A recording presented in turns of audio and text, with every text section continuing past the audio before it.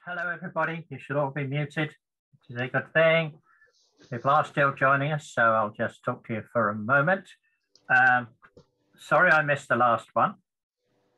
Had a bad eye, but here I am again. And today we've got a full program with Bob and Vienna, Tom and Marge for our education and entertainment. When it's convenient. And the next meeting will, of course, be in a fortnight's time on the 13th of June. And then we're carrying on with our fortnightly meetings. Although Martin and I did agree this morning that we were going to have August off. So August is going to be a holiday. We won't have any Zoom meetings in August. And I think, yes, just a couple of people in the waiting room before we actually start. So don't forget the rules. If we're going to do questions at the end of each paper, the 3 papers, so there'll be questions, and as long as our speakers haven't run over too much, there'll be time for 5 minutes or so questions. And as always, the way to ask a question is to raise your hand by going down, clicking at the bottom on reactions and raise your hand. And as always, don't forget that we're recording these sessions and the whole meeting will be put up on YouTube. So if you don't want your face to appear, then turn off your camera. If you don't want your voice to appear, don't say anything. And I think those are all the rules. Martin has disappeared from my screen, so I don't know if he's still there, but I'll presume he is. So we're going to start. We're very pleased to welcome Vienna Carol to us today. I think her first time with us on our Zoom meetings. So welcome, Vienna. And Bob Walser. Many of you will know Bob from years back and from Shanties and Mystic festivals and that sort of thing. So if I'll hand over to, I don't know if I'm handing over to Bob or Vienna, but one or the other will take us on a sea trip. Terrific. Thank you so much. It's wonderful to see people. It's so many old friends here and Carpenter team members. Thank you for being here. Off we go.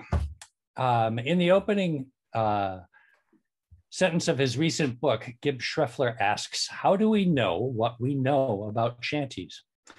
He then presents a fascinating review of shanty literature, noting how assertions made by various writers were repeated or even plagiarized by subsequent writers, creating a body of accepted understanding that's rarely examined or questioned.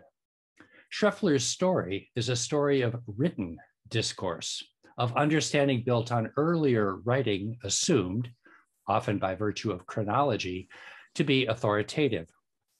One enjoyable, at least for me, aspect of Gibb's work is how he displays the emperor's lack of clothing in various presumably reliable works. But you should read his book to find those yourself. All right. The book is itself part of a stream of discursive scholarship with which most of us are familiar and to which some of us contribute. That stream is grounded in ways of knowing that are centered in the written word, especially in the published, or even better, refereed and published word. So my perspective is a little different. My mission is to share African-American history through art and through music, because I think that our songs tell our stories in the absence of written verification. And so that is how I come to Black Sailors, because I was researching them to write a play in which they were going to appear, but I didn't know how they sounded. So I found Jeffrey Bolster's book, Black Jack, and I really loved that book because it spoke about the agency of these men, how they traveled all over the world and brought back freedom stories and helped develop the freedom ethos of their land-based brethren. But I wanted to know more about the individual man and his relationship to slavery. Was he a slave? Was he a free person? Was he hired out? Who did he marry? Did he marry a slave person, an enslaved woman, or a freed woman? Did he Did he pay for his relatives? How did he fit in the town hierarchy? Was he part of the resistance? Was he a drifter? He drifted from port to port. And in trying to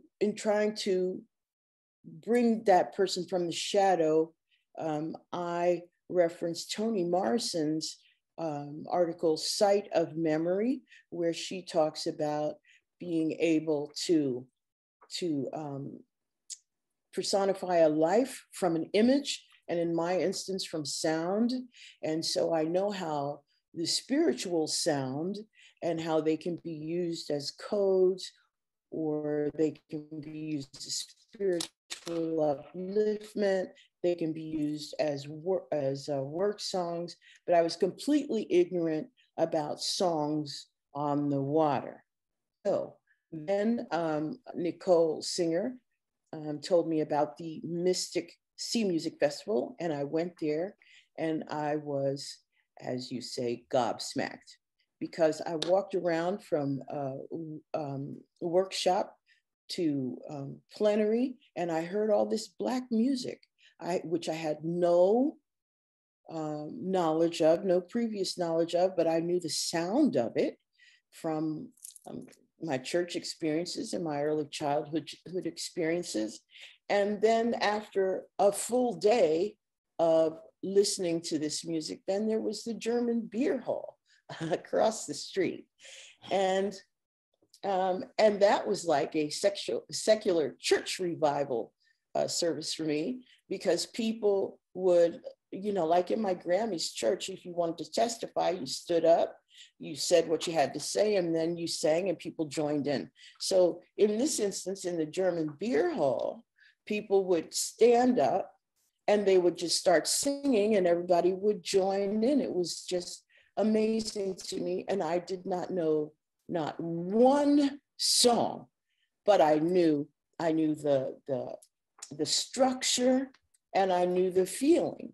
And here we were having a secular revival service with beer and white people. It was pretty amazing to me.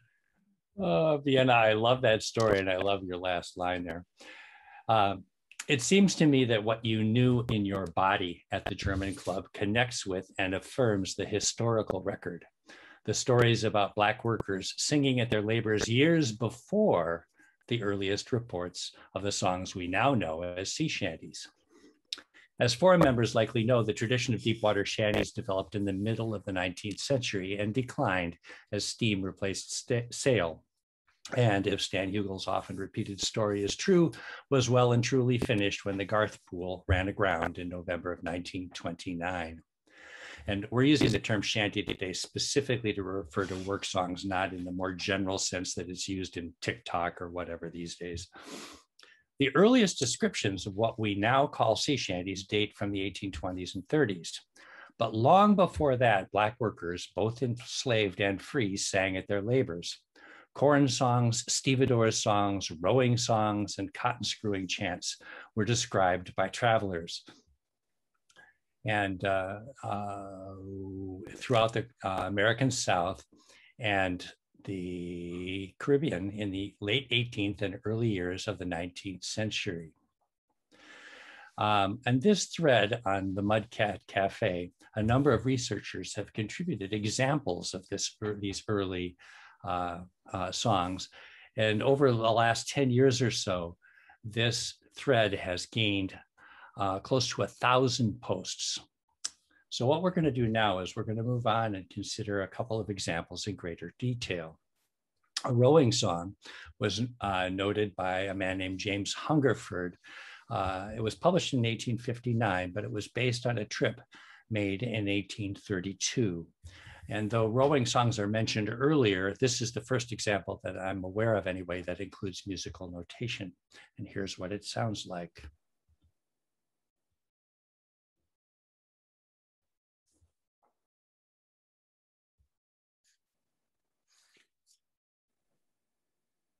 Are we meant to be hearing sound? Oh.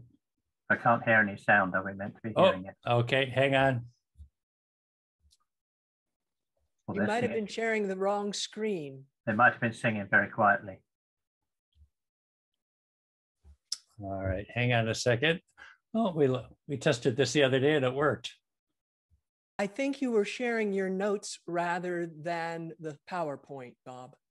Oh, dear me. Then I don't want to do that. I will go back and share the right thing. Let's try that again. My apologies. Go to the correct slide.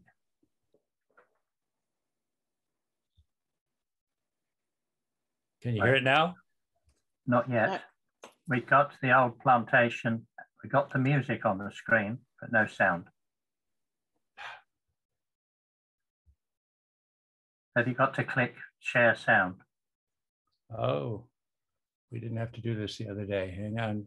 I have to go to the keynote, or not to keynote, sorry, to Zoom.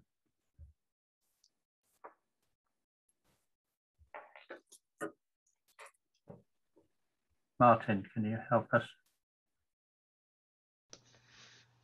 You should, when you go to the choice of screens on that screen, down the bottom left, there is a box to tick for share. Oh, all right. I will look for it again. My apologies. I'll be there shortly.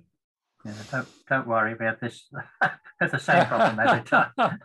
Oh, it always goes wrong at this point, just when we've all got settled in. Share a screen, share a sound. There we go. Okay. One more try. Here we go. Farewell, fellow servants. Oh ho. Is it playing now? Oh ho. Yes, it is. Yes. I'm going way to leave you. Oh ho. Oh ho. I'm going to leave the old county. Oh ho. Oh ho. I'm sold off to Georgie. Oh ho, ho. Farewell, old plantation. Oh ho, oh ho. Farewell, the old quarter. Oh ho, oh ho. And daddy and mammy. Oh ho, oh ho. And master and missus. Oh ho, oh ho, oh. My dear wife and one child. Oh ho, oh ho, my poor heart is breaking. Oh ho, oh ho, no more shall I see you. Oh ho, oh ho, oh no more forever. Oh ho, oh ho. So when we started this project, Bob wanted me to sing this song. I had the hardest time singing this song because of the way that it's laid out. It's laid out in such a way as to, the singer seems to acquiesce to his fate. And that was really hard for me, especially as I want to show how we were part of our own freedom story. But then I thought of an ex-slave, Arnold Graxton, who lived in Kentucky, and his story was collected by the WPA workers. And he rode folks to freedom for 4 years across the Ohio River, even though he stayed in his enslaved status that time. So I could imagine him during the day in order to soothe the masters and keep them off his trail, that he might sing something like this while he was doing his business at night, helping to free people as an Underground Railroad conductor. And clearly this song was more than a help to the work. As Hungerford notes, that the song made the white passengers in the boat uncomfortable, reducing some of them to tears. And Vienna, I love the way you take the song, which could be heard simply as a piece of music, and you go deeper and think about the person, the life of the singer. There's more to the story than crotchets and quavers. All right, moving on. Was you ever in Mobile Bay, screwing cotton all the day? Variations of that couplet are found in quite a few shanties. In fact, Stan Hugel, the sailor author of Shanties from the Seven Seas, considered by many the magnum opus of sea shanties, considered Mobile, Alabama, a quote unquote shanty mart, where musical traditions were exchanged between workers screwing cotton and deep-water sailors who spent time ashore doing this work to avoid crossing the Atlantic in winter, and who overheard the screw gangs at their work. As most traditional song forum members are aware, the cotton was the economic backbone of the southern United States for much of the 19th century.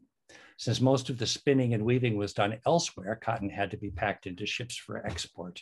Teams of typically 5 men used jack screws to cram as much cotton into the hold of a vessel as they possibly could. Work that was accompanied by singing, and this went on for decades.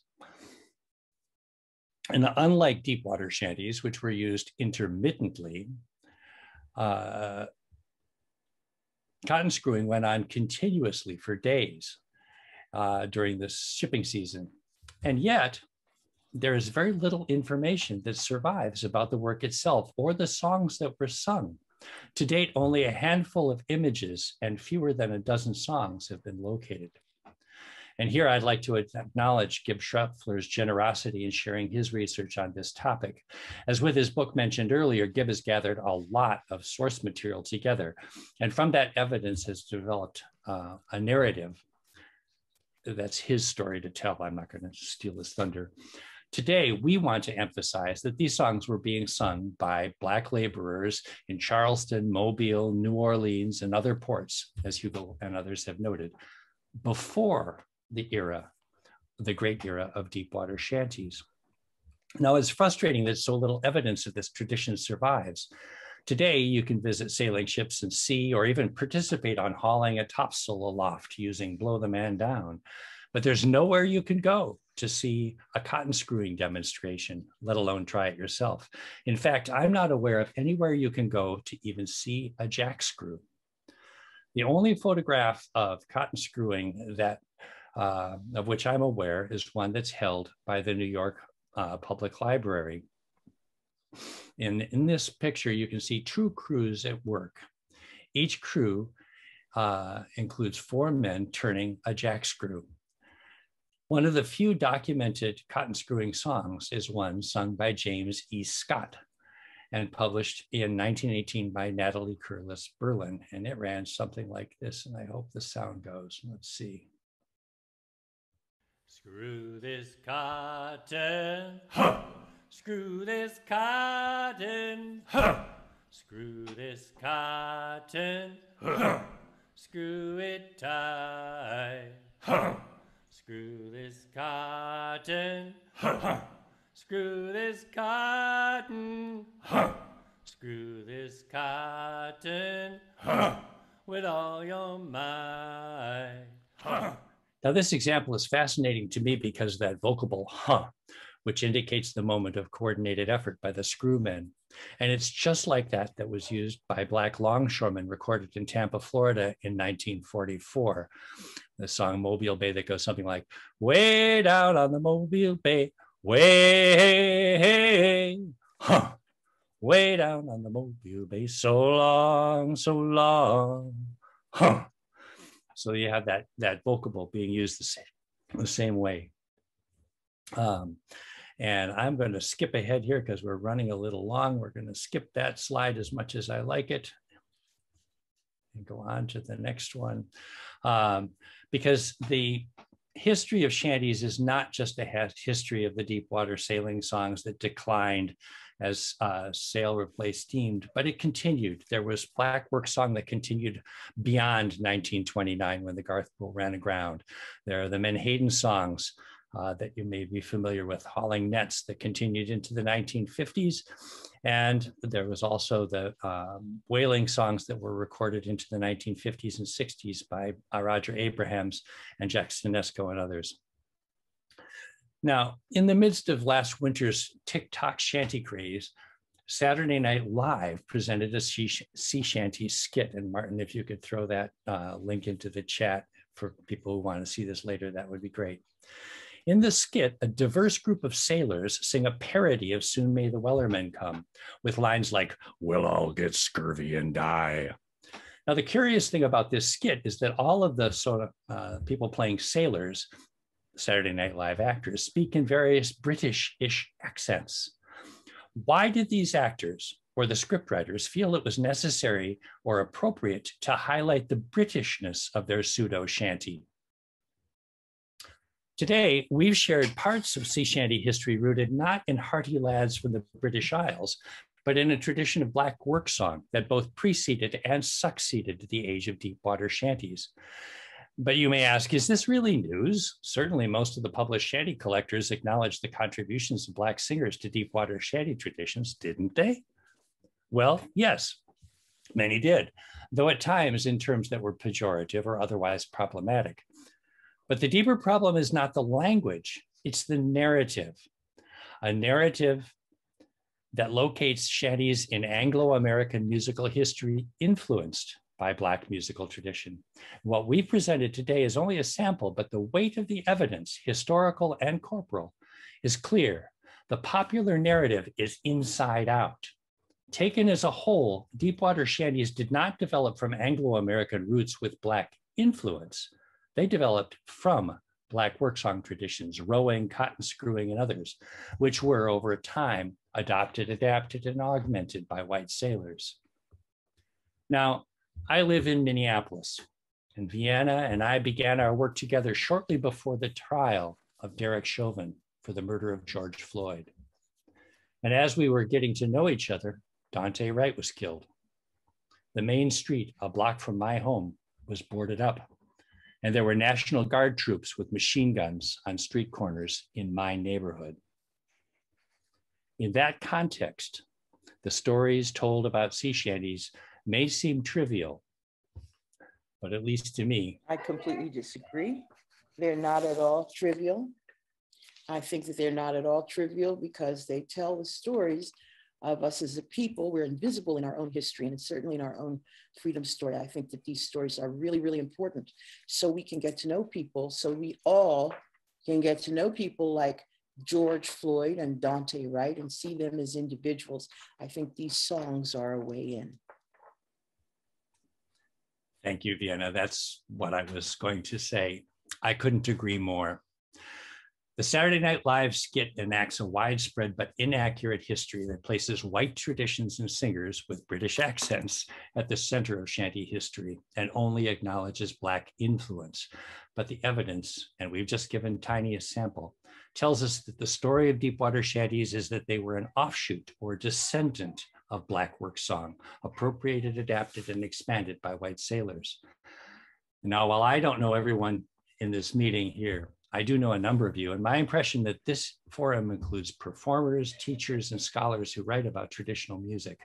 Because you are who you are, you can help correct the popular misunderstanding of shanty history and to locate deepwater shanties where they belong, emerging from and succeeded by the longer and deeper history of Black maritime work song. Thank you.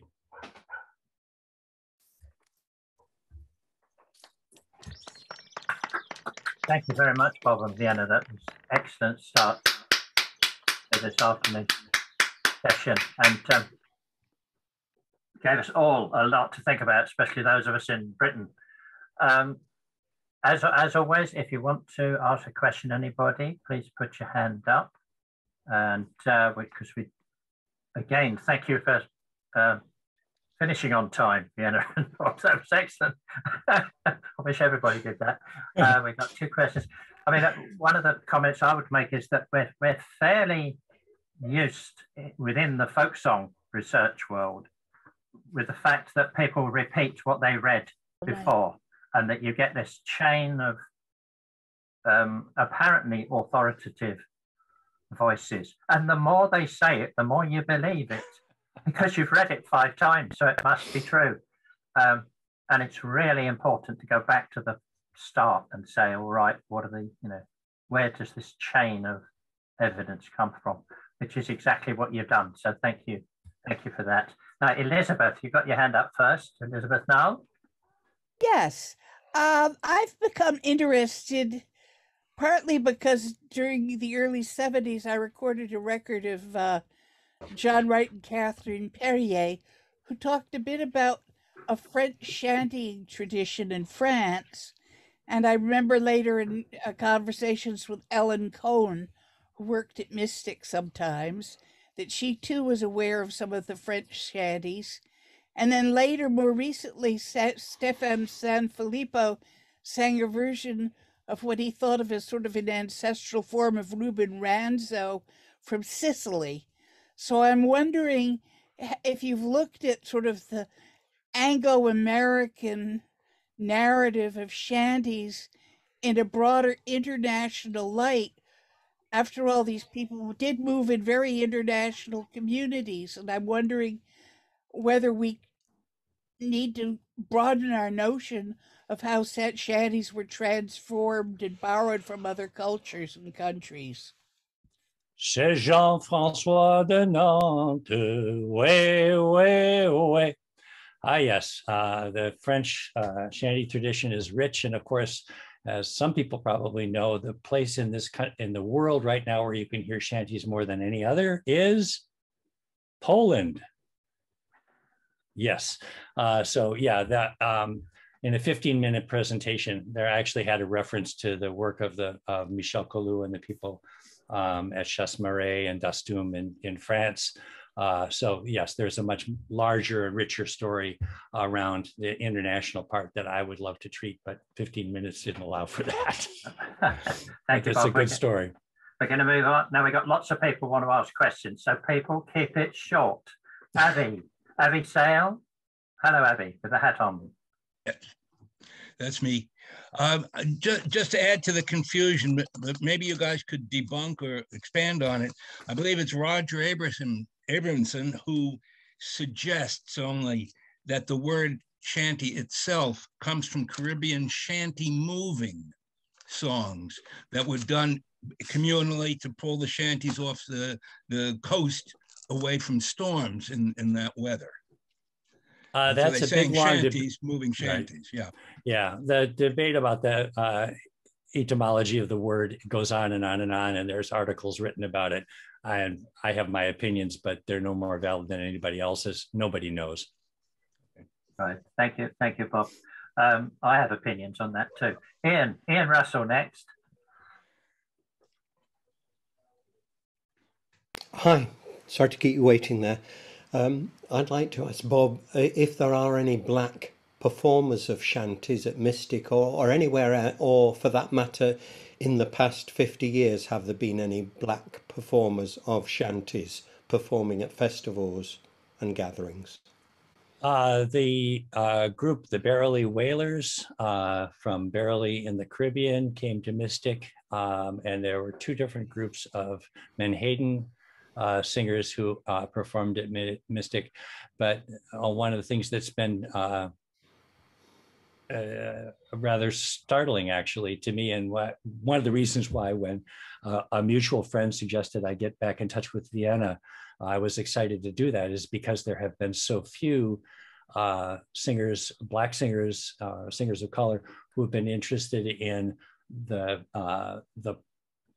broader shanty repertoire. You know, the people from the Menhaden groups or the Caribbean only sing the material from their particular tradition and haven't, you know, they would not be likely to sing Blow Boys Blow or Blow the Man Down. They sing, you know, the songs from their tradition. So that's something that I would love to see, but I don't see it very much. I would like to add that, you know, it's not really that people are not interested. It's that our history is lost to us. So we don't even know about these songs. I mean, there's so much of our history that has just been compressed, depressed, eliminated, that we don't know about. But I think that people would be interested if they knew. Thank you, Vienna. Can we move on to Marge? Yeah, I'm not a shanty scholar, but the presentation isn't news to me.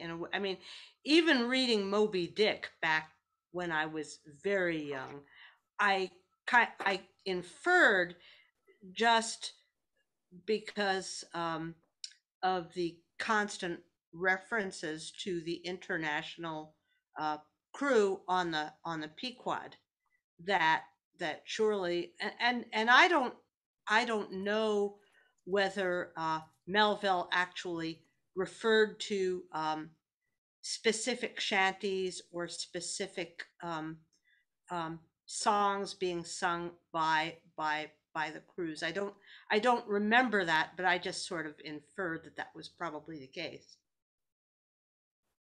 Right. Thank you, Marge. We're running out of time. Conrad, have you got a very, very, very short question? This is very short. Not so much a question. In Maryland, we have tobacco packing. I think they packed them in the same way, putting tobacco into big containers, hogsheads, roll them down Rolling Road. I'm pretty sure I've heard a song or two. In terms of loss of song tradition, it's always tragic when a community loses its songs. But we have to remember, as human beings, there's always a force that is pulling the artifacts from our hands and burying them in the ground. Artifacts such as songs, either somebody else is doing it or you are doing it. And then archaeologists and historians and folklorists have to go dig them back up again.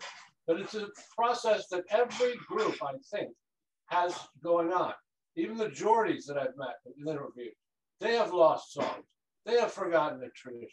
They don't have a slave background, but they have lost. And lots of cultures lose. And not only because of their own fault, the Irish immigrants lost because they couldn't carry the songs over in their baggage. That's how I became the lost luggage department of the local Irish. They couldn't possibly use the time. It was deprived of them by their economic state and the people above them. So having a song loss problem is something that we need to address, I think, across the board and seek explanations for how it works and find ways to deal with it. Someday, the things that we're digging out of the ground will overwhelm us. But as everybody's got the same sort of problem, and if we work together, we can get the mechanics and the principles out of it. There you go. Right. Thank you, Conrad. Thank you for keeping that short. We've got Bob and Vienna. Thanks again for that presentation, and it we really could keep talking about this forever, but we're not going to because we've got to move on to. So another round of applause for Bob and Vienna. Thank you very much, guys. And we're moving on to Tom Pettitt, who's many of us have known for many, many years. And he gets the prize for the most complicated handout ever, I think. You should have received the handout with the email about this meeting. Tom, do we need to see the handout? Are you going to display it? No, I'm trained to address people who haven't seen the handout. I'm a university lecturer. Right, good. That's good. we manage. I will make myself I will clarify things even though people haven't got it or seen it. Fine. Over to you then, Tom. Thank you. Thanks, yes, and I gather I'm unmuted. Well, ladies and gentlemen, I'm here to sort of tell you about my discursive catalogue of English murdered sweetheart ballads, which is sort of complete, but it was not something undertaken for its own sake. It was it is a byproduct of my research on the ballads, and in turn, conversely, it's designed to enable further contextually enhanced explorations by myself or others. And this I propose to illustrate by invoking the particular murdered sweetheart ballad represented by select parallel texts on the longer of the two PDF handouts you received yesterday. They are more to be mementos of our meeting that you can examine at your leisure in the light of my presentation here. Well, under various titles and varying round numbers, this song has had, at least in Scotland, a long and lively career as a traditional song. Around 1800, it was collected by James Beattie from an unidentified singer. Around 1900, it was collected by Gavin Grieve from several singers. It was recorded from the singing of William Mattison in the 1930s by James Madison Carpenter, and again in the 1950s by Hamish Henderson, and finally it was recorded by Bill Leader in 1967 from the singing of Cameron Turriff of which Martin will now give us a 43-second two-stanza burst.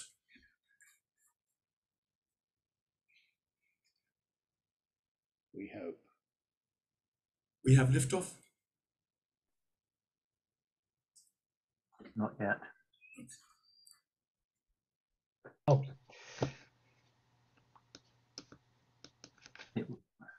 It's William Graham, it is my name, in London I did dwell. I loved a farmer's daughter, I loved her ever so well. I loved a farmer's daughter, and times were hard to lie, and it's for my own offence no lie must die. I laid her up through London, I laid her down at Dun, I laid her up through London and to yon grassy tun. And there I took the wills of her, myself to satisfy, and it's for my own offence no lie must die. Fine, thank you, Martin. Well, that, if you like, is the end of the road of the song, but the story begins 300 years before Turriff's performance, round about 1660. The song originated as an English broadside ballad, the downfall of William Grismond, and the first steps of its entry into singing tradition are documented firstly by the specification of the tune to which it is to be sung, and then secondly, a decade or so later, by the specification on another broadside ballad that it was to be sung to the tune of William Grismond, indicating in the interim it had been sung sufficiently often for the tune to be recognised under this new name.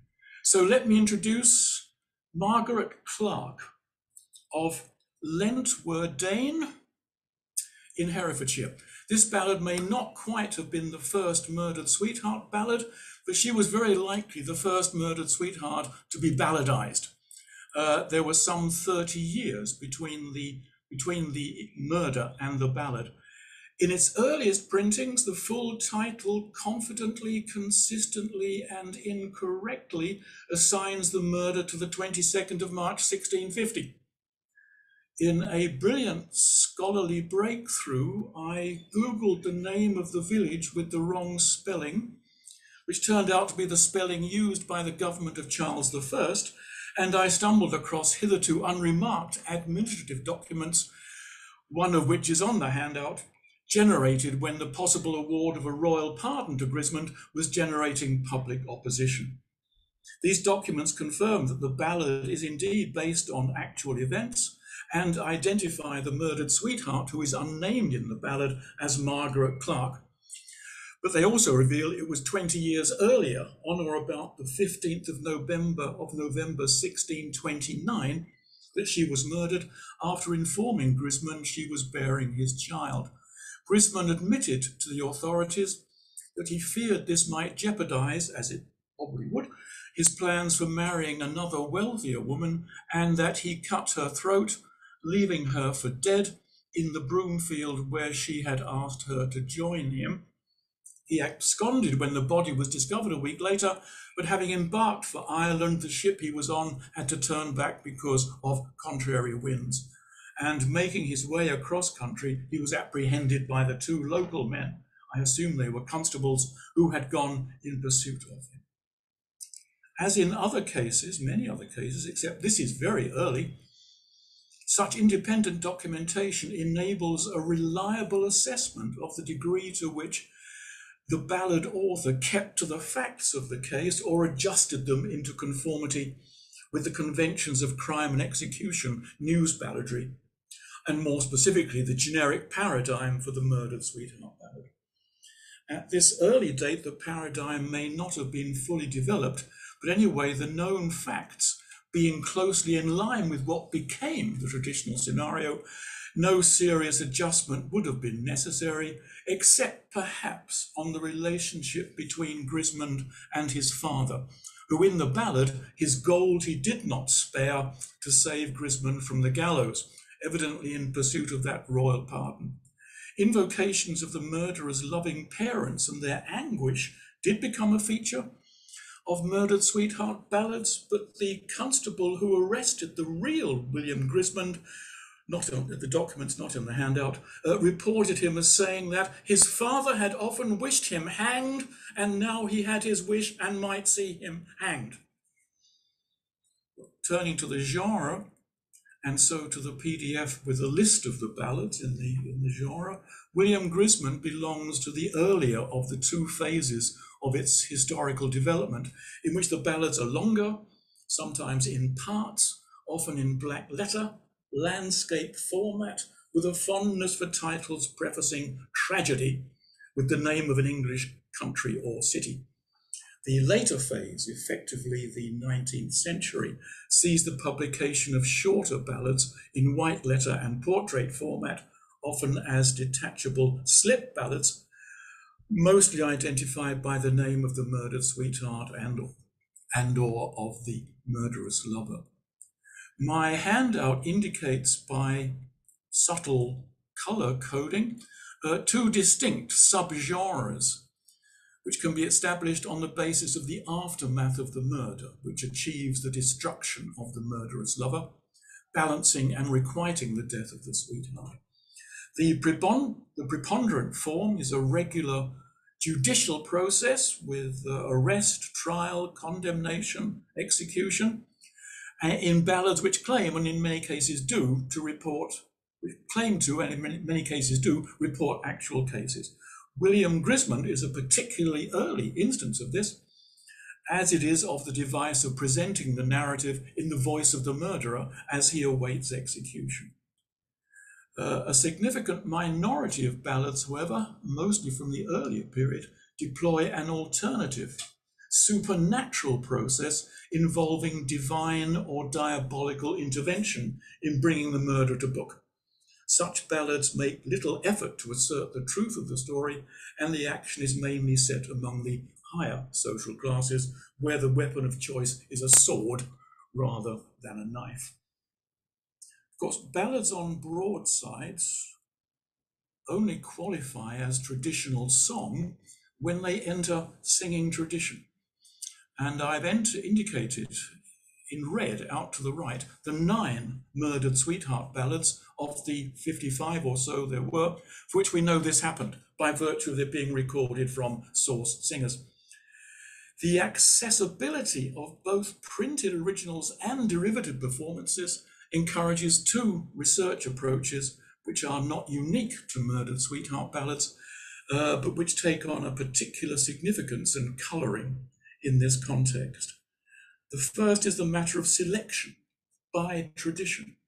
Are there potentially instrumental common characteristics among those songs within this genre which achieved this particular form of public acceptance? Alongside a strong and coherent narrative line, which is so obvious I won't pursue it further, the matter of gender balance has become an increasingly significant notion for me, culminating precisely in this examination of William Grismond. In the broadsides generally, up to and including the murder, the sweetheart and lover, of course, share attention, but in the aftermath, attention and quite often sympathy shifts to the lover-murderer alone. But most of the broadside ballads that entered singing tradition have redressed that post-mortem imbalance in some way. For example, through emphasis on the discovery of the body. This can be quantitative by just lingering over it, as William Grismond does, through 2 repetitive stanzas, or qualitative, say, through a striking description like the tied in a sack and mangle led with many a ghastly wound of the Suffolk tragedy. A more powerful way is to accord the sweetheart some kind of post-mortem agency, the capability of making things happen in the punishment of the murderer. And this can in turn be material, corporal even, as when the blood of Mary Thompson did betray her murderer, when it stained the lake into which she had thrown her body, when the jawbone of Maria Martin is displayed as evidence in the trial. It can be psychological, as the lover has compulsive thoughts, is tortured by compulsive thoughts of his victim. Most strikingly, the agency can be supernatural. Of the ballads making it into singing tradition, only the Gosport tragedy has a fully fledged supernatural aftermath in which the sweetheart's ghost pursues the murderer and drives him to suicide. But there are others where some kind of supernatural intervention, where there is some kind of supernatural intervention which enables the revenge intervention by the sweetheart. In the Oxford tragedy, in accordance with the murdered girl's dying curse, a miraculous, permanently flowering rose bush grows over the spot where she's buried, but dies when the murderer touches it. The two ballads on the Maria Martin case make much of her mother's dreams, revealing that the sweetheart's body is buried in the notorious Red Barn. And in the murder of Maria Martin, the revelatory dream includes a fully fledged visitation by the girl's spirit. And when the body of the drowned sweetheart in the Berkshire tragedy is found floating outside her father's house the day before the trial, we can reasonably assume both supernatural and female agency. Exceptionally, female agency is not explicitly the cause of the supernatural intervention in William Grismond, our ballad, but that is emphatically remedied in its singing tradition, to which finally we now turn. Because the second avenue of research enabled by this situation is precisely the opportunity to measure and analyze what the late John Foley called the verbal morphing that's occurred in the course of transmission through the memories and the performances of the singers. It might be anticipated that after centuries in singing tradition, this morphing will have been particularly extensive and informative in those 5 ballads from the earlier phase. Were it not for the circumstance evident from the handout that 4 of them, the continuity between the original early broadside and the version collected from singing tradition has been disrupted by the publication of a later intermediate broadside with a revised, invariably reduced version of the ballad, a circumstance conducive to scholarly disagreement among me and others present, on which I will not expatiate here. This merely enhances the significance of William Grismond, as until further notice, it is the sole instance where there is no intermediate broadside, and uniquely where the versions have been recorded from singing tradition at intervals through 3 ensuing centuries. There are remarkable changes in form and style, but they are not specific to Murdered Sweetheart ballads, so I'll rather draw your attention to the major discernible trend with regard to content, and that is precisely the reinforcing of that same factor already identified as significant in the adoption of such ballads into singing tradition. That's to say, female agency becomes palpably more prominent among the stanzas that remain and the stanzas that are added, as William Grismond becomes William Guisman and Willie Graham, and as Lainter Dine becomes London Town. There's a striking instance in that strange altruistic exclamation of the dying sweetheart, urging her murderous lover to deny his guilt and escape by sea. I guess it's a contamination from some other ballad, but it adds to the dramatic quality of this scene, and in so doing strengthens the female agency in the ballad. Whatever her motives, which can be discussed, whatever her motives, she seeks successfully to influence the action of her murderous lover. Margaret Clarke herself does not speak or act subsequently, even as a ghost, but it's hard not to speculate that in singing tradition, she acquires a kind of surrogate in the form of the ship on which her murderer seeks to escape. The real William Grismond stated merely that the ship was turned back by a contrary wind. The broadside, with no reference to the weather, says it's because the ship was troubled. This incipient personification is taken further in the two sung versions, and it may not be a coincidence that while in the broadside Grismond merely got on shipboard, in them it is variations of on good shipboard. I'm tempted to name it the good ship Margaret, for in a familiar convention not deployed in the broadside, the ship is now a she, which actively and willfully opposes his escape. In 1800, the ship, she would not sail again. In 1900, the ship, she would not leave the land.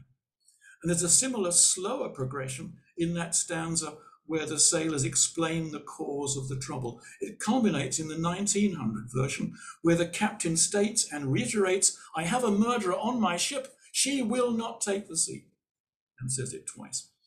I have a murderer on my ship, she will not go with me. Just as under similar circumstances in Child 24, Bonnie Annie, the captain says, "There's fey folk in our ship, she winna sail for me." Most striking is the development of the extra stanza in all three sung versions, another external contamination specifying the procedure, casting cavils, I presume, the drawing of lots, by which the lover-murderer was identified as the sinner on board. The earliest sung version states quite neutrally that the lots, the cavils, fell on me.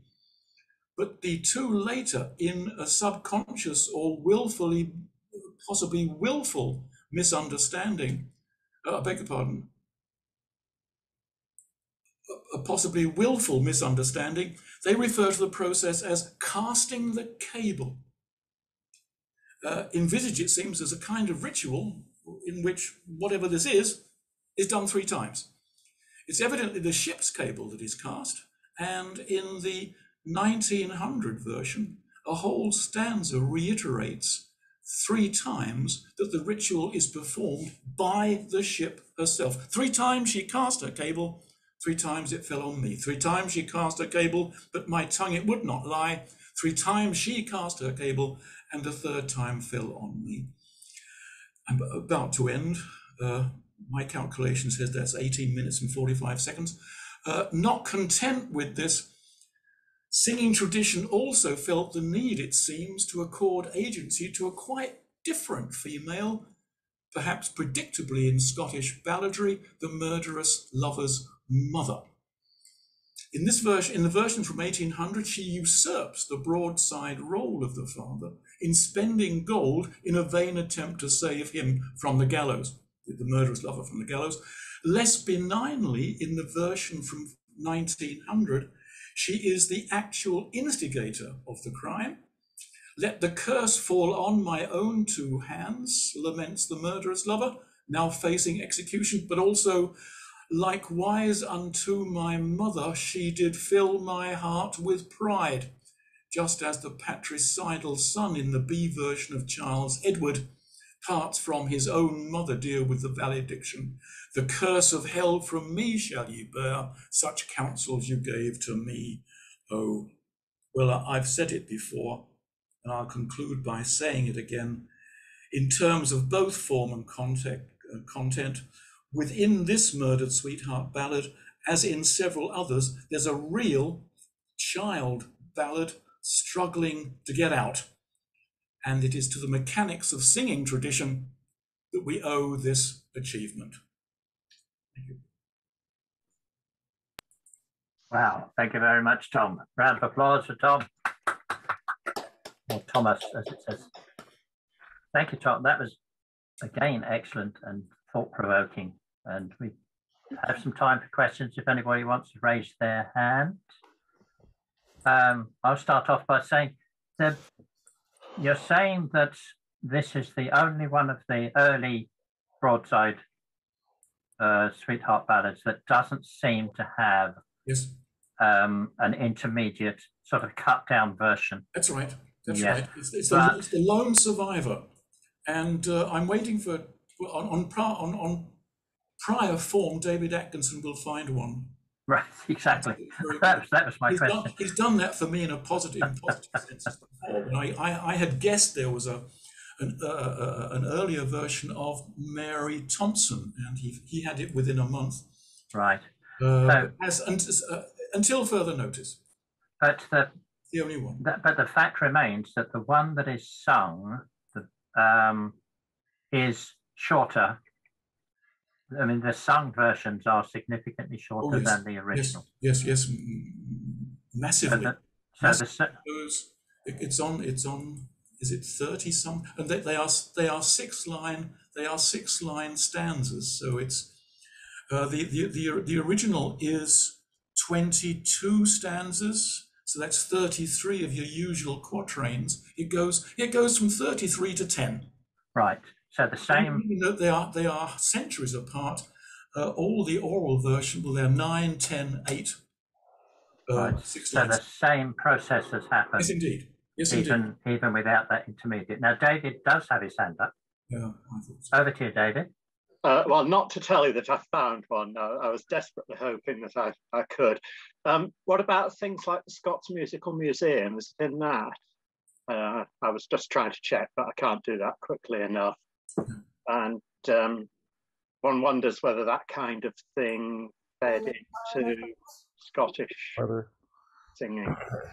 Well, this is the place where if anyone out there knows about this, please raise their hand and wave their arms. Well, Ian's got his hand up. I don't know if that's a new question or the same one. So, Ian? Definitely a new question, Steve. Right. Shall I carry on? Yes, please do. Yeah. Tom, I wonder if you could, something I might have missed, but I wonder if you could relate the ballad in question with the Butcher Boy family of ballads and also the Texas Ranger family. I don't know about the Texas Ranger. There are two possible confusions here. The Butcher Boy develops from the Berkshire tragedy. The miller has turned into a butcher, and I think the Round Index has been corrected. If it's the same Butcher Boy that we're thinking of, it's a butcher boy who kills his sweetheart because she's pregnant. If it's that ballad, then that ballad is a Scottish derivative of what starts off as the Berkshire tragedy. The other confusion, I don't know if it's the Texas Ranger, the other confusion one reads in the literature is with Captain Glenn, the New York trader, the ballads which are also about drawing lots to identify a murderer on board. And they are sometimes lumped together with this one as being variants of the same ballad, but they are not. It's just the one motif. In the other one I'm referring to, the New York trader group, it's the captain who has murdered, I think, his entire family, and had children with his mother, who is identified and is forgiven by, in one version, he's forgiven by the Virgin Mary, but it's a different group. It's not a murdered sweetheart ballad. Texas Ranger I can't place. I'd need a quick summary. I think we'll have to move on before. That's okay. Fine. But thank you, Tom. But one last question, Tom. Would you recommend other people to use your methodology, if you like, for other types of song, other subjects, other genres? Do you think it works well? Yes, it does. I seem to have been doing this most of my career now. I am the parallel text person in several fields of research. I do this with Hamlet and Romeo and Juliet, and fairy tales and so on. If you want to understand what's happening with a song, and you know you have the original, if you're quite certain it derives from a broadside ballad, as you do with a crime and execution ballad, then you juxtapose with that versions from singing tradition. And unless there's one of these pesky intermediate ballads, which is not with Maria Martin and the others, then you can see exactly the difference between them is exactly the impact of reproduction from memory in performance. and transmission from person to person in performance. And in my experience, both with ballads and with Hamlet and Romeo and Juliet, the processes are the same. The introduction of, the loss of unnecessary material and the generation of interesting verbal repetitions. So it's a way of identifying what singing tradition does. What singing tradition does when it converts a broadside ballad into a traditional song. And it's all to the good. Yeah, excellent. So all you need is a lot of versions and 30 or 40 years yes, to work on it. I think that's fair enough. That's not too much to ask everybody. Anyway, thank you, Tom. Can we, another round of applause for Tom for that. That was, again, very enlightening. I'll go back to the handouts and have another look at them. So we're going to move on to our third presenter, Marge. Yeah, I'm here. Hello, she was with us last time, fortnight ago, and we ran out of time. So Marge is back to continue with her. Okay, can you hear me? Yes, we can. Yes. Okay, great. And I will just give a teensy, very, very short recap of last week and just ask you to listen to the video presentation because that presentation took quite a long time. But to recap, I talked about 6 types of songs that I identified in Newtownbutler. This was during the course of my dissertation research, mostly in the late 1970s and into the 1980s. So the 6 types of songs that were sung in the community at the time of my research were local songs, songs composed locally celebrating people, places, and events in living memory. And a lot of them had to do with sport, hunting, Gaelic football, cockfighting, but also celebrating the beauties of the area, usually sung in the pubs. Number 2, ballads and broadsides, sung more widely in Ireland and in the English, Irish, and English-speaking world, but rarely sung in the pubs, or not sung in the pubs. Number 3, quote-unquote, treason songs, which were partisan political songs, frequently sung in the pubs. Or number 4, stage Irish songs, not associated with particular singers, but sung by a whole company at a party or in the pub. Number 5, country western songs, disseminated through radio and TV and records, and known by sort of everybody. And then 6 were comic songs that were referred to disparagingly as opposed to quote unquote ballads. Then I talked about song learning, often begun in childhood, passively at first, and then some people took a more active role by actually asking people to teach them songs and would even actually write them down. As men and women grew up and their paths tended to shift because men had access to the hunting sprees, the pubs, women, that was not, those networks were not available to women. So I covered all that last week. So now I'm going to get back to the functions of folk song.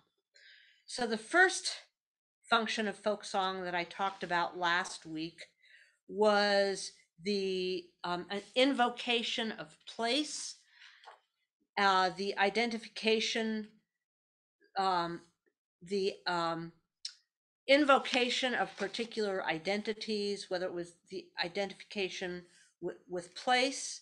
The tradition provided a mechanism whereby singers and audience members could selectively invoke and affirm particular identities that could encompass a sense of place in the community. And here I talked about local songs. I talked about the importance of place, the notion of subsistence, that the hunt could actually be a metaphor for the struggle for subsistence. And I talked about also local, that physical and social sense of place were kind of integrally connected. And I talked about the lovely River Finn as also being a location. Not only was it a beauty spot, but the author, it was a place where he went to school and where his an Irish king, his dwelling had in a place of long gone by.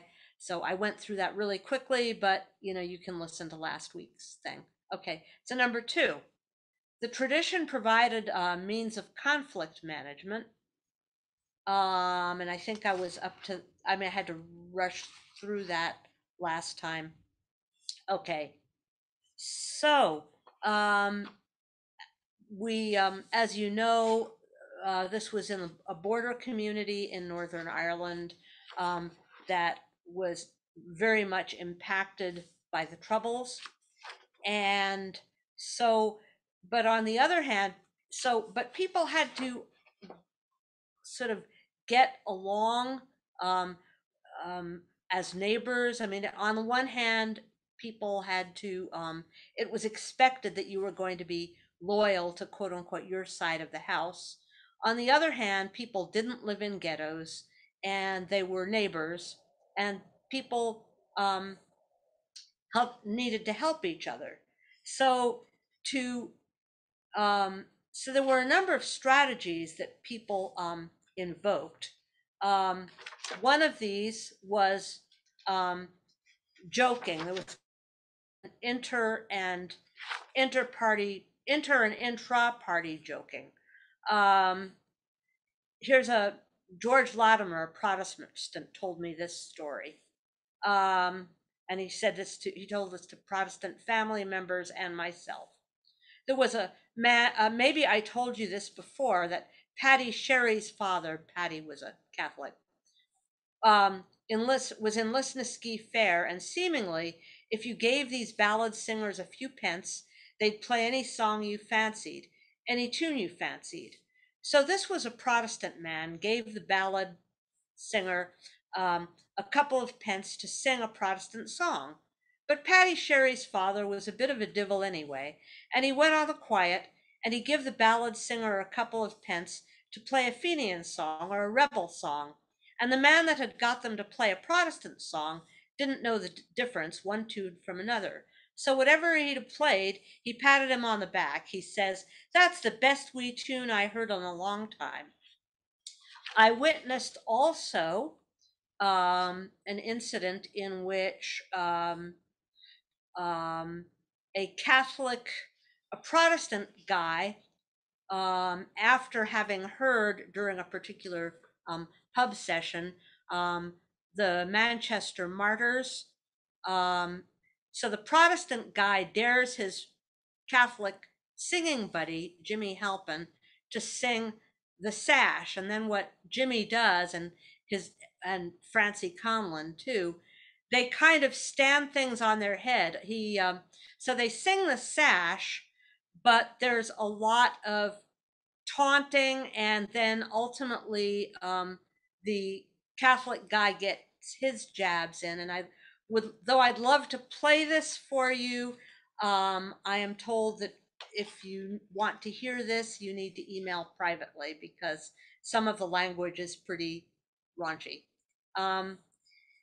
Anyway, but it was really fascinating to see how these guys stood expectations on their heads, and indeed even transcended conflict. They again played with expectations. They actually brought to the fore and acknowledged the conflict But then through this joking around, they were able to actually transcend it. Now, of course, these friends could only do this because they knew each other well. And so, you couldn't do this among people who didn't know each other because you didn't know what the consequences might be. But these were good buddies. Also, with regard to conflict management, there was a strict code of etiquette, especially when a large crowd was present and when patrons were unsure of the sensibilities of the crowd. That code was strictly invoked in the realm of song. John Maguire said that when singing in public, he liked to remain neutral in his song choices, and so he avoided singing Matt Fitzpatrick. And I hope I can give a whole paper on Matt Fitzpatrick sometime. But anyway, it was permissible for John to sing and for Catholics to sing Gaelic football songs, and he invariably chose the Hardy Sons of Dan or the Bold 15, and we heard the Bold 15 last time. When party songs were sung, and as Henry Glassy also noted, the songs sung were those that celebrated heroes and martyrs without denigrating the other side. So from the Manchester Martyrs, we have, their beds were made in the highest heaven. 3 holy angels around them stand. Saint Patrick meets them with a crown of glory, saying, "You're welcome, soldier, from Ireland." And also from the Bold Rapparee. "Now the Lord will have mercy on the soul that has fled. He's now gone to rest with the glorious dead. And when up in heaven the angels will sing, they will welcome the outlaw, the wild Rapparee." And Henry Glassy cites these 2 songs too. There was also a tendency to redirect emphasis from the larger conflict to smaller ones, such as sporting rivalries. Here's an example of the expression of rivalry between Newtownbutler's Gaelic football team and St. Patrick's, 2 miles away. This played out between when Joey Wilson asked Jimmy Halpin to sing the Bold 15, and Jimmy is loyal to St. Pat's. Patron to me. The Bold 15 is between 2 teams in Newtownbutler. The team in Newtownbutler won the championship. Jimmy: "It's not my team now." Marge: "Not your team?" Joey: "Not his team." Patron: "Newtownbutler." Joey: "He knows the song." Jimmy: "My team is going now on Sunday." Unintelligible. The expletive deleted. Championship. Joey: "St. Pat." Jimmy: "And I hope they're bait." Jimmy repeatedly protests that Newtownbutler is not his team, but finally, under duress, he sings the song. So successful conflict management acknowledged tensions, but with an overriding framework of group solidarity. And I'm going to talk about group solidarity now.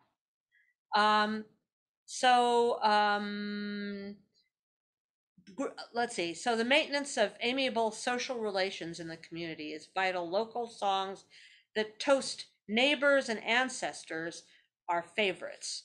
So the presence of young Ned Crudden inspired the song about his uncle and namesake. And we heard that last week, a bit of the Huntsman's Horn in the Early Morn. Similarly, the bent Michael Murray is invoked when the Bold 15 is sung.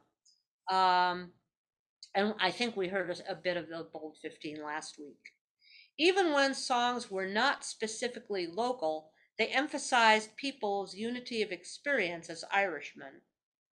So people would sing as a company, "It's my own Irish home, far across the foam, though I've often often left it in here to roam. Though I don't remember all the words, in country near or far, yet me heart belongs in old Ireland, the county of Armagh. I also experienced what I call the dance of deference, which served to cement bonds between singers and audience. No matter how much a singer wanted to perform, he or she had to make a show of modesty. Me father, he's 83. He has better songs than me, said Jimmy Halpin. And Francie Conlon said, will I sing now? At every turn, singers must bow to the wishes of the audience, and every attempt was made to reach consensus. I'm going to read a transcript here when everybody's trying to get Moira Boyle to sing. I won't name all the people that are there, but well, okay, John, not McGuire. Go on ahead, Moirid. Pat, sing a decent song. Moirid, what is a decent song? Marge, your pleasure. Willie, your pleasure. Patron, go on ahead, Moirid. Eagerly. Willie, unintelligible. Moirid, sure, I don't know anything about that. John, Moirid here is a good singer. Moirid, Jays, I've no songs to sing. Several, go on ahead. Marge, I've heard lots about you. Willie, a good singer she is too. John, go on ahead. Moirid, Jays, I've nothing sure. God knows if I could sing a diddlin' decent song to sing. Willie, take your time. Marge, your pleasure, your pleasure. Moirid, will you help me now? I'm not singing on me own. Marge, okay. Willie, right. Marge, good girl. Moirid sings Come Back Home to Erin. So once a singer would take the floor, audience members would support him or her with rapt attention. There would be verbal encouragement like good manning during when the song is actually being performed, and then afterwards the singer would be plied with praise and drink. And then the whole, I called it the request denial ellipsis, request acquiescence sequence. And then that would happen some more on, every time a singer and an audience would do this was constantly shifting and being negotiated. So in a good sing song, the singer engaged all present. Quote, I remember one Saturday night at Christmas, this is Philip McDermott, everybody took a turn. There was a man, he done MC, and he went round to everybody. If he could do a song or recitation, you done it. And everybody that was called that night done something. It was the best night, I think, that was in McQuillan's for a long time. So cooperation and consensus was always sought in the sing-song. Function 4, were 5 functions of folk song. The singing tradition was integrally connected to values, the primary one being the moral imperative to be loyal to whatever group one was affiliated with, no matter where one resided, whether it was Newtown, Derry, or New York. One had to act in accordance with group norms, in exchange for which the group was expected to provide solace and security against onslaughts from the outside. People were expected to revere their families, especially mothers. We're a mommy society, said Frank McGahern. And one example of a mother's song was, goodbye, Johnny dear, and when you're far away, don't forget your dear old mother far across the say. Write a letter now and then and send her all you can. And don't forget where'er you roam, you're still an Irishman. And I could go and talk a lot more about mothers, but I'm trying to get through a lot of stuff. So there was also a strong ethic of neighborliness. People were admonished to, quote unquote, be as a brother and love one another. During the day, that love could take the form of cooperation and swapping. When turf was the main fuel in Newtownbutler, it took a minimum of 3 men to cut and harvest it. And as Sean McMahon told me, that in his youth, people would help each other if somebody's cattle died, or somebody was ill. Everybody would sort of chip in, but in all instances, you were expected to subsume your individual needs to that of the group. And I'm going to sing a little bit of The Lorry in the Ditch, which is one of the protagonists was the brother of a guy that I stayed with, Kevin West. The Bob West was involved in this incident. It's to the tune of Sean South from Gary Owen. So I'll sing a bit of this. It was on a cold December night, the rain came pouring down. A V8 lorry belonging to Clarke was to Newtownbutler bound. The pilot's name was Francie Woods, a man of gallant fame.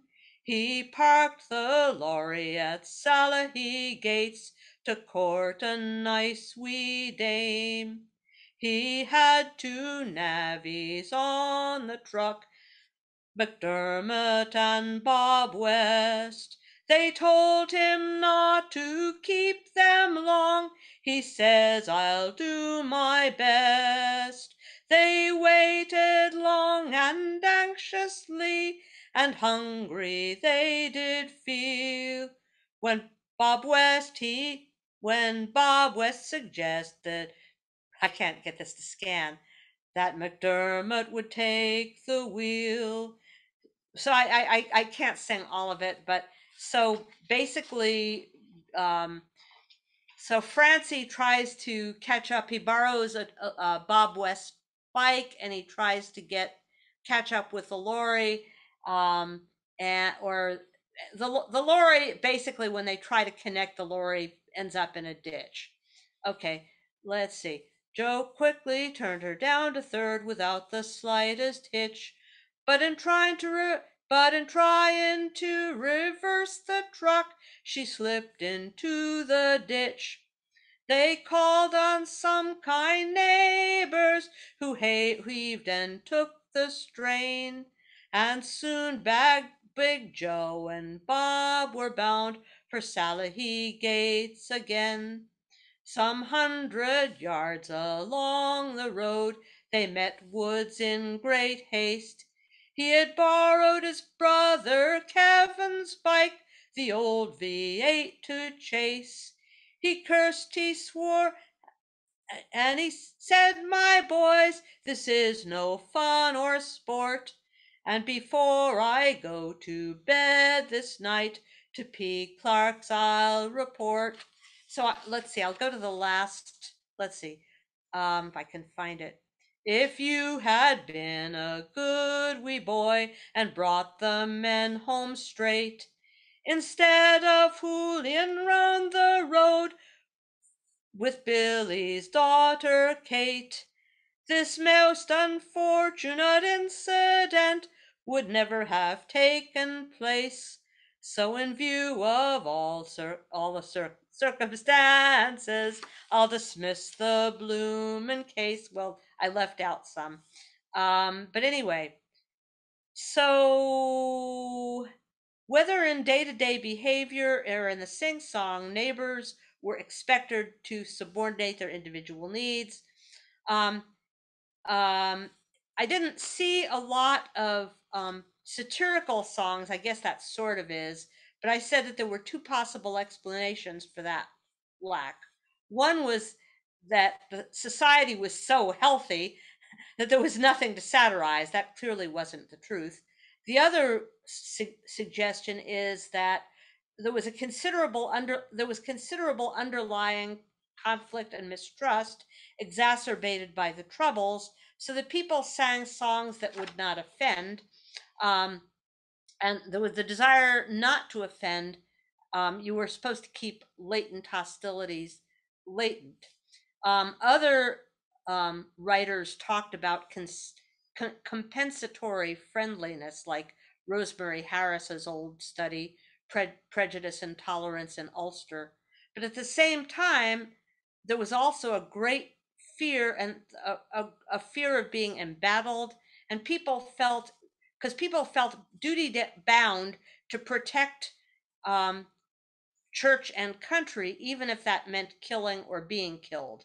That sentiment was expressed by when okay, there was, again, it was full of ambivalence. While people professed community as a value and sought to enact that value in patterns of mutual cooperation in the sing-song, it was also permissible to kill for God and country. I said that.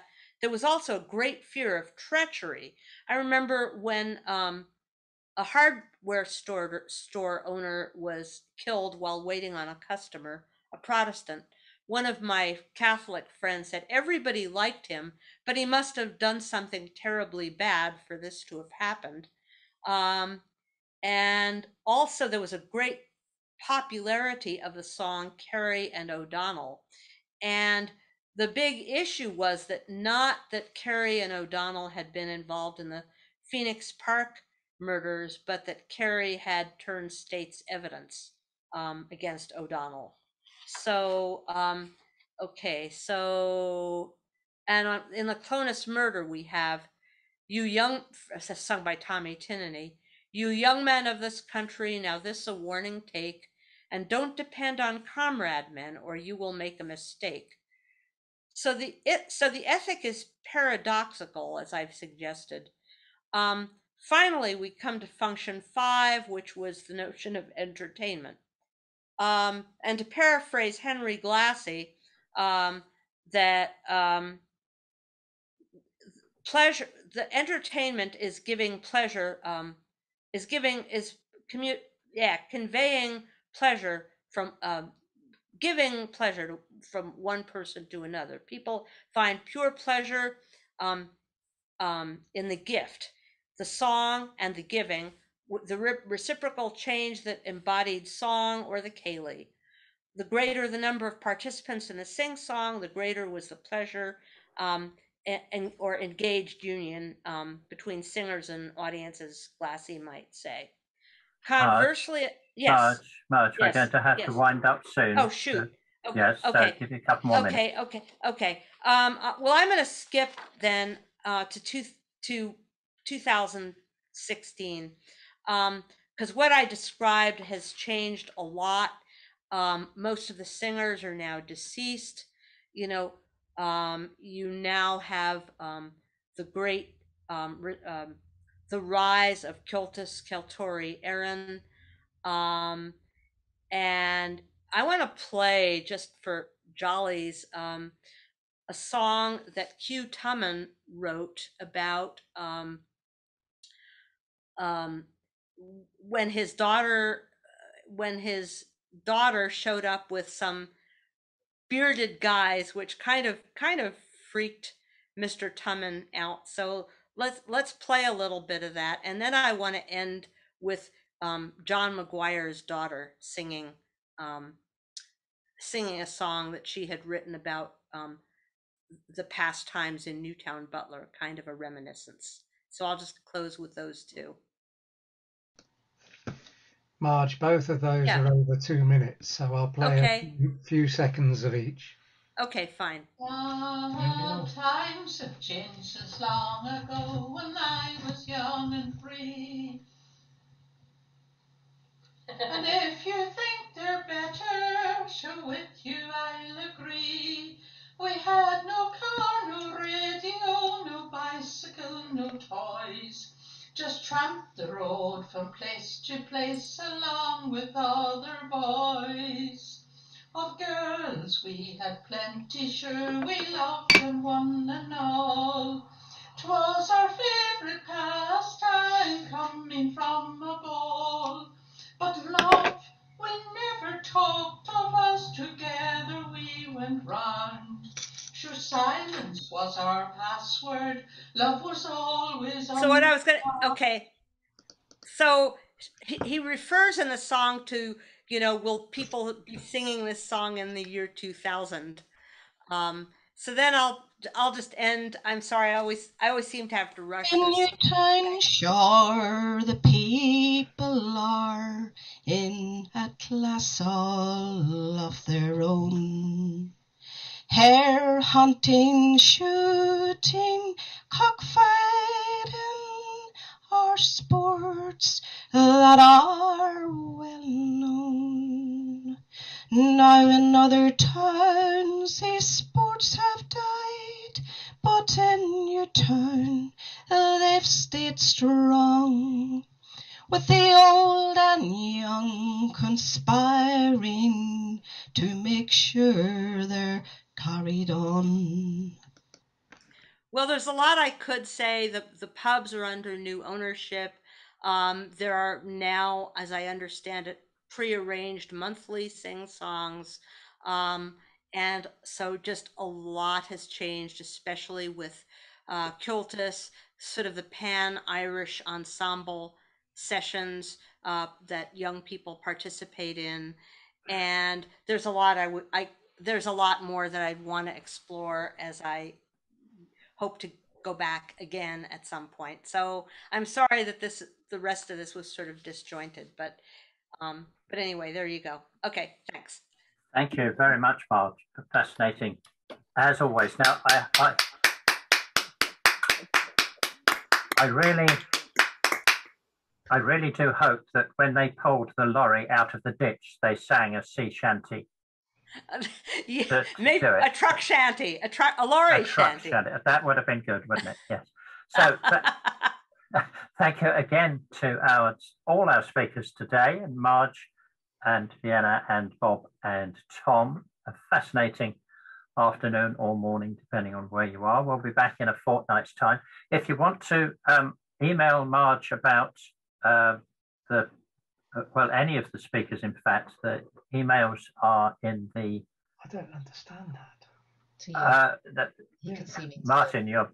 You could see me sewing. Martin, you're not muted. People's emails are in the announcements that came out before this. You know that. What am I talking about? You've had people's emails. You've had people's emails, so you can email them direct if you want to continue the conversation. Okay, thanks very much, everybody, and we'll see you all, I hope, in a fortnight's time. Very well.